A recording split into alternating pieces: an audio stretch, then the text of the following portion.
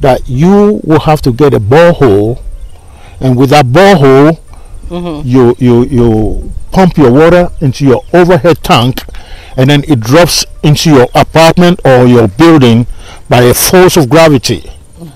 By so doing, you don't even need the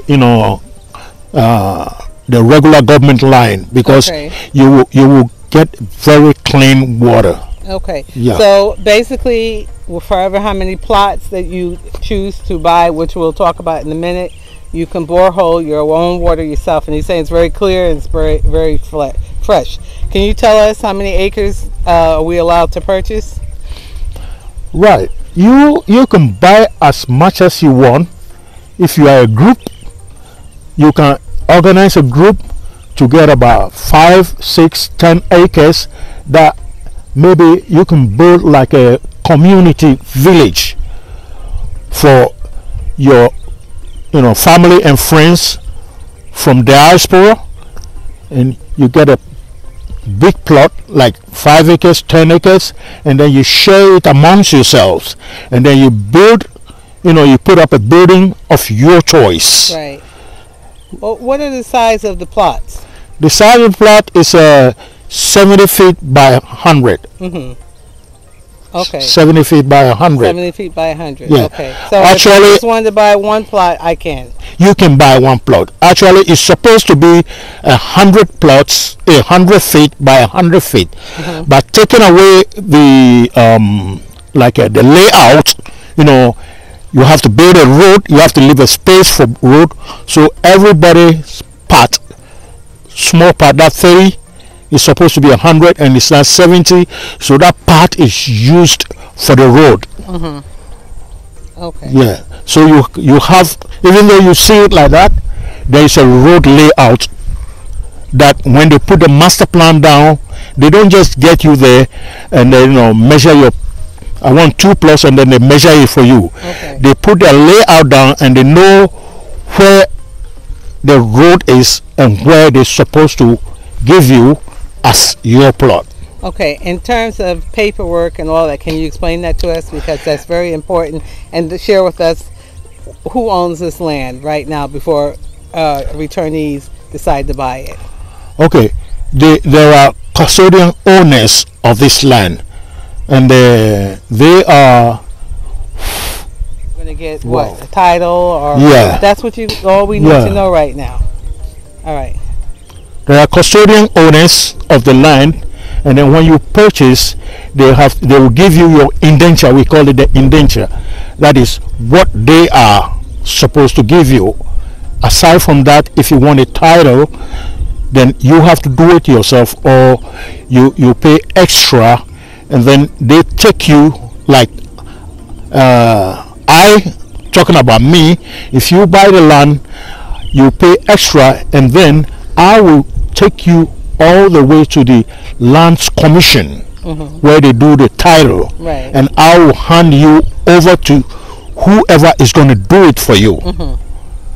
And then you will see that money paid to that person, and then you make a follow-up, and they're going to do everything for you. Once you pay, they're going to do everything for you. You can choose to do it yourself, but it's going to take time. Right. So I don't think, you have to pay extra, a little bit extra, and that person will use his or her time to do that rounds for you, to get your title ready for you. Okay. So the title too is very important. Once you get the land, you make sure you get like a fence wall, like that high, around your plot of land, and then you start your title, and then you get your architecture work done, and then you take it for approval. Right.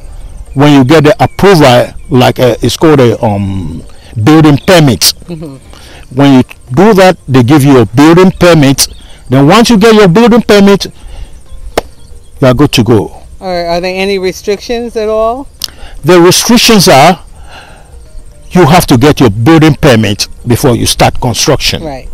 And then if you don't do that, and you start building, and the building inspectors come around, they only have to, what they do is they write stop work. You report to, you know, the district assembly or something, and that will cost you about maybe 5 times more than what you should have paid. Right. And that is the penalty. The restrictions as far as land, once you get all that straight, you get to build what you want on your land. You build whatever you want. And one thing, after buying the land, paying for it, what you do is the next money to pay is once they get your indenture done and you want to start work, you know, they have like the custodian owners, they have their family members who always go around seeing if somebody is not encroaching on their land. They know this land has been allocated to you, so they are always there. When they see somebody there who is not the rightful person, they confront the person and stop the person if that person is doing any construction. Right. So they even stop you before you start anything. Okay. So once you come and you want to start building, there's a fee to pay for that protection they do. Right. And that fee is 1,000 cedis. Okay. Well, actually, this looks like a very beautiful place, and as we were discussing, the air is very fresh. And if we're going to pan around and let you see the land, and I imagine, I can't say he said there was thousands of acres. There's a ton of land here. Look at how far this land goes. Look at how far it goes. There's a creek down there. I think we'll be going there. We'll be going down the creek very soon. Okay. So that we can see for ourselves. And you see the land on my left here, right here, that is mine. It's not me, but I bought it for my daughters. It's an acre and acre and a half. Right. Acre and a half. That is a 6 plot. Okay. How far are we from downtown Accra? Downtown Accra to this place is about 15, 16 miles. Okay, so we're not far. We are not far. We are not far. Even though right now this is a new area. This is a new area that's just started construction. You know, we just started selling. It's a new area. So initially, as it is everywhere, the road leading to this place might be bad, but within a few years, a couple of years, 3 years, you not recognize the place. Okay. Right now, as we speaking now, most of this place have been bought. People have paid for. And most of this place people have paid for. So talking about that, can people pick any plot they want to pick? You say, okay, I like this place, but then if that place is occupied, they tell you, okay, this place has been sold out. Right. So this is the potential place. This place, there's nobody here. Right. This place, that's what they explain to you, so that you choose from wherever it is. All right. So how many plots of land would you say are left over for people to have an opportunity to purchase? A lot. Okay, still land, lots of land. A lot of plus this block factory that, you know, they will build a block factory there, and then there will be shops to sell building materials. Okay, so we don't have to necessarily have a big truck come up here and do things. We'll have everything set up for them. We have everything set up. Okay. You have, when you see gravels, wherever you see gravels, and then they come and tip gravels there to, you know, let you know, look, this place is bought. Look, the blocks here on your right, you see somebody's blocks. Right.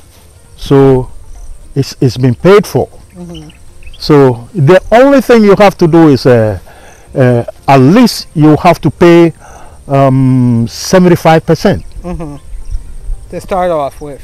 Yes, you have to pay 75% to start off with, and then the next you negotiate if you pay it within 2 months, 3 months the most, then you have to finish paying. But if you pay that 75%, that is going to be around maybe 20,000. They give you your indenture straight away. You get your indenture and you start whatever you want to start doing straight away. Okay, so we're going to walk down where the stream is towards the creek. Okay, over here, that is the main electricity line. You know, depends where you are. You can like coming straight, getting the line coming straight. If those who the lines are going to serve are around, you guys can get together, get the poles. So we have to pay for that. Yeah, so that you get your electricity. Right. When you get your poles, and then we get the electricity people, they come and inspect. Even they will come, they let you know, okay, this is the type of pole, the size you need. Right. So that you buy it from them, electricity, right, and then they come and fix them. Okay. And then they put the wires on it for you. Okay. So it is the poles that you have to get, because their project is not yet there, but you needed it quickly. Okay, I'm going to buy the poles.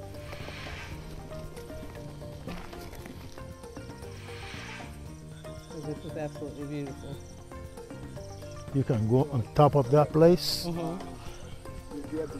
but I think right there they don't have to sell it. But if you are there, that's how you see this place. It's the same as seeing that place. When you are there, you see this place like the same. Aquaba returnees, this is absolutely beautiful. We're back here with Richard. You've seen a little bit of the land, and it's just beautiful. The air is very fresh and clean.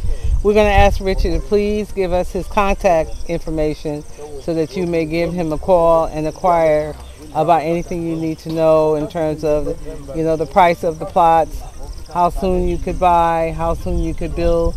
All right, Richard, can you please give your contact information? Okay, my contact information is if you are outside Ghana, you need to call 002 33 27 550 5151. And give them the code for Ghana. It's all included. 233. Yeah, 002 33 27 550 5151.